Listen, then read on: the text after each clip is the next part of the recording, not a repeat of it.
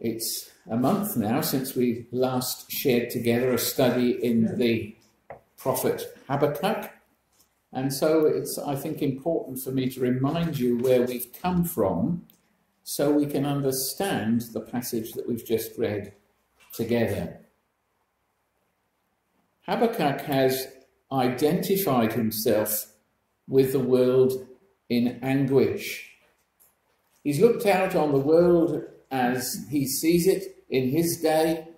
He sees the oppression, he sees the violence both on the international and national stage in the lives of individuals, and he is anguished by the anguish of others. So, of course, should we be. Where violent oppression rules the day, we should be concerned. Where compassion is absent, we should be troubled. But what troubled Habakkuk more than the anguish of people and peoples was the fact that God appeared to be indifferent. He appeared to be powerless and inactive in the face of these things that were a travesty of what his world was designed to be, and was in conflict with the very nature of the God he'd revealed himself to be as the Holy One of Israel. Ultimately, the answer that Habakkuk received, and we've seen this as we've been undertaking these studies together, is that the Lord is not inactive, and that in due time, in the messianic kingdom to come, the kingdom of the Christ, all will be put right. Evil will have its end. The oppressors will be forced to stand speechless before the revelation of the holiness of God, and the earth will be filled with the glory of God as the waters cover the sea. So far, so good. As we began our study of chapter 3 last time, we noticed that this last chapter is a song. It's Habakkuk's response to what God has revealed to him. And in the first couple of verses, we noticed that Habakkuk looks to past and present experience, both his own past and present experience, and also the past and present experience of God's people, and indeed world history as a whole, to confirm that the Lord is always true to himself. And so it is that Habakkuk, making that statement, adds to it yet a prayer. Lord, this is true of you. We believe it. Please do something now. You see, there is a place in our faith, both for affirming God as the one who is in control and whose purposes do not waver and whose compassion is always to be there and is being worked out in his word. There is a place for believing that and at the same time saying, Lord, do something now. And sometimes we feel like that ourselves, don't we?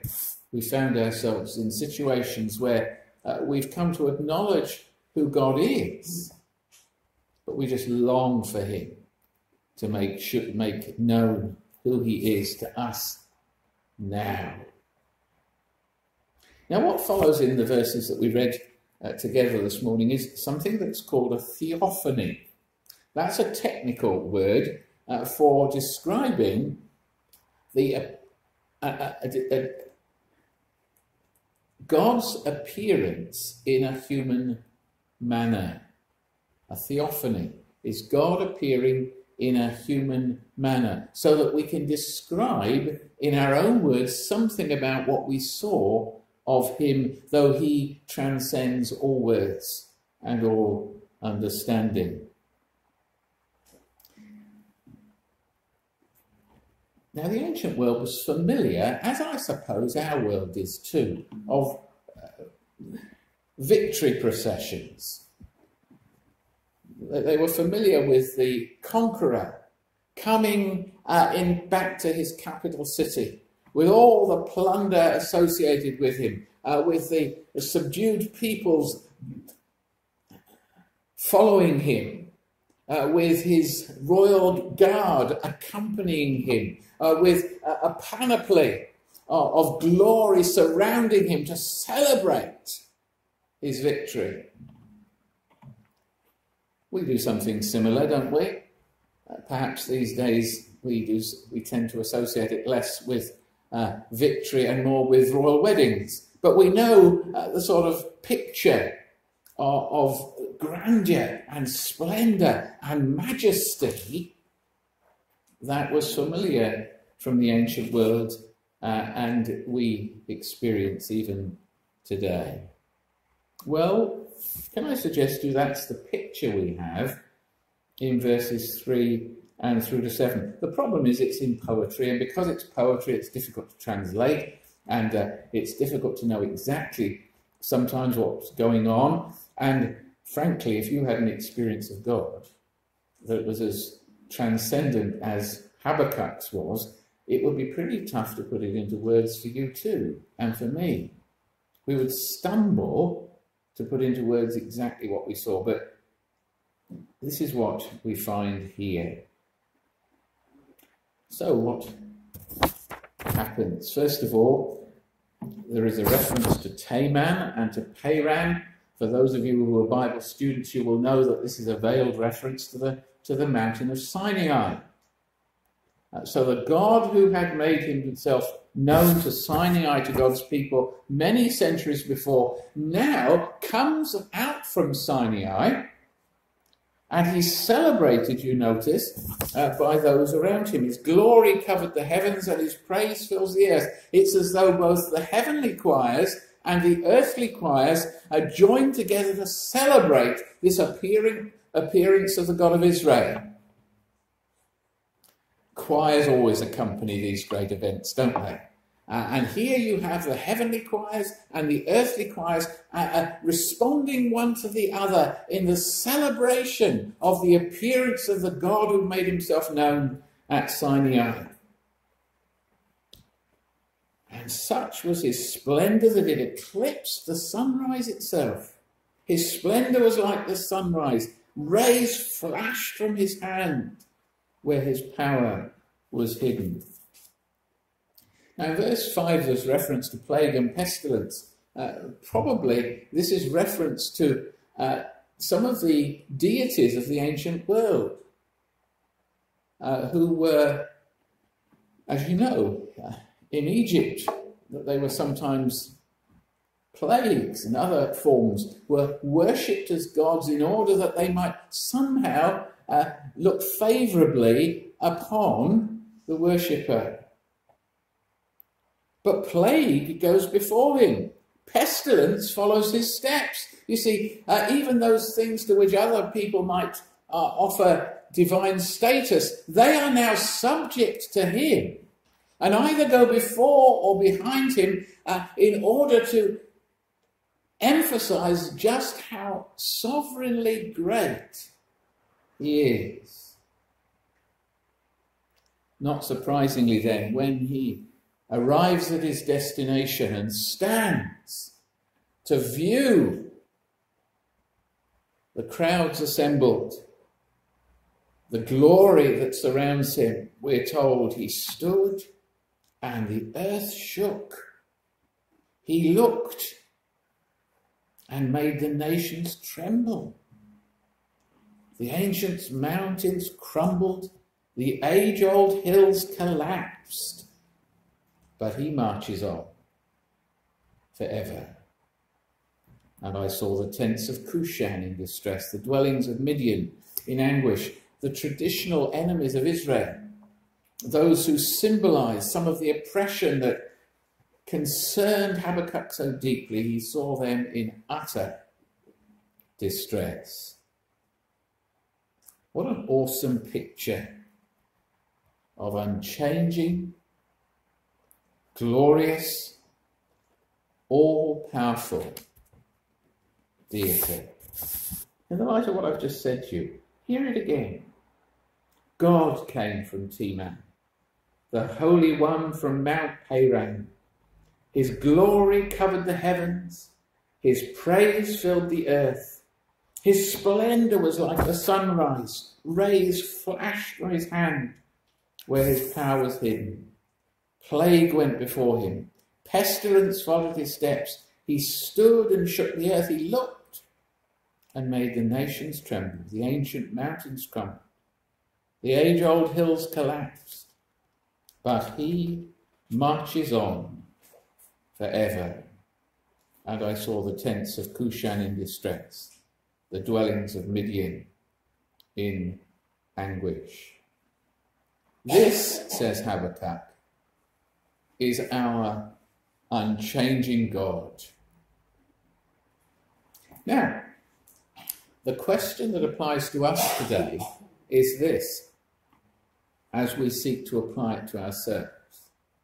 Is Habakkuk's vision looking backwards, forwards, or is it a description of the hidden realities of today? Now, clearly, Habakkuk is referring to events in the past, and he's drawing his imagery from the past. So you could argue he's looking back. Some of the language here relating to the ancient mountains crumbling and the age-old hills collapsed is language that's used elsewhere in Scripture to refer to the coming kingdom of the Christ. So it could be looking forward. It could be that he's using the language of the past to refer to the future.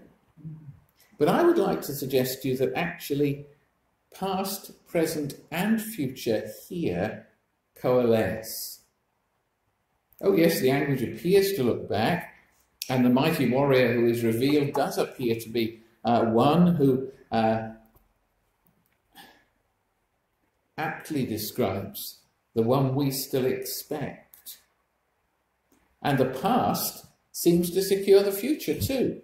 The fact that God has done this in the past, and that Habakkuk deliberately uses language from the past to speak of the future, secures the future truth.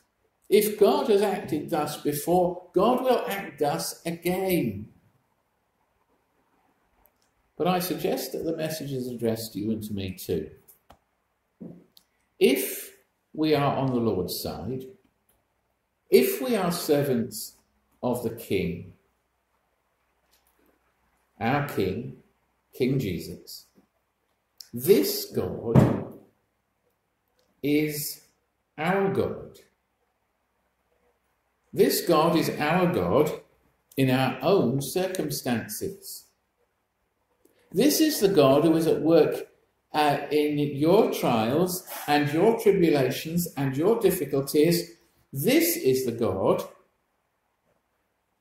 who is at work unerringly, perfectly, compassionately in your circumstances and mine. And as we reflect upon these words relating to our own church, it's true for us too. This is our God.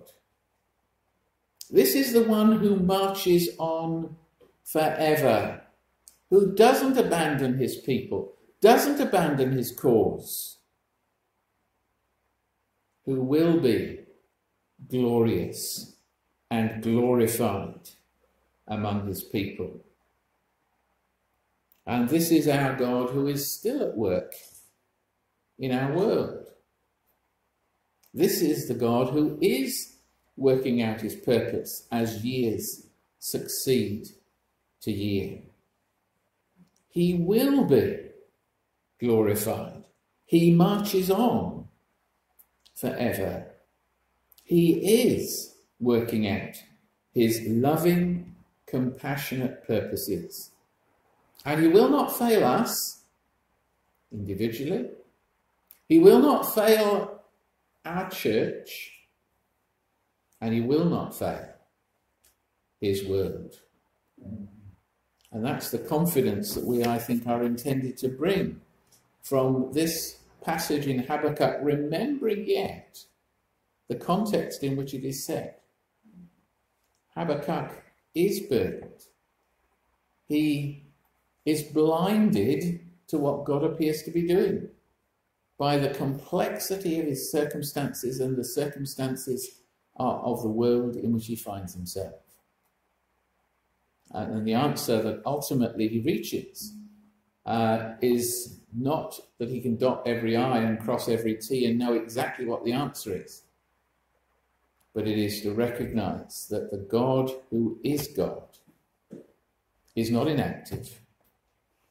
He's not disinterested. He is at work as the sovereign of all, and he will not have his purposes brought to an end. His promises are secure. His word stands. Let's pray together.